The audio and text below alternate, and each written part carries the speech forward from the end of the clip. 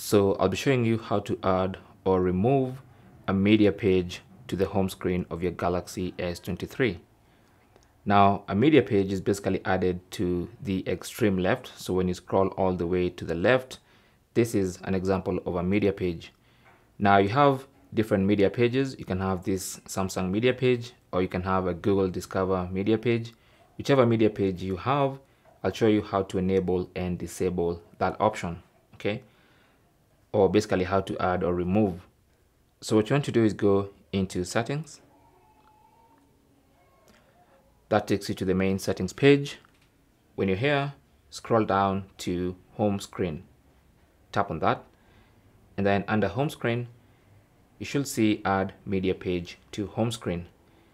You can enable and disable from here with this toggle button. So that's disabling and that is enabling. So when you disable and go back to the home screen, you should find that you cannot swipe any further to the left, okay? But when you enable it like that, then you can swipe left and see a media page.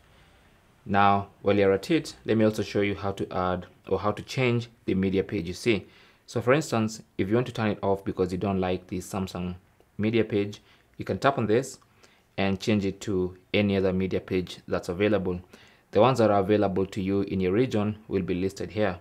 Currently, I only have two, so it's between Samsung Free and Google Discover. So maybe I want to change it to Google Discover. And now when I go to the home screen, I should have the Google media page on my home screen.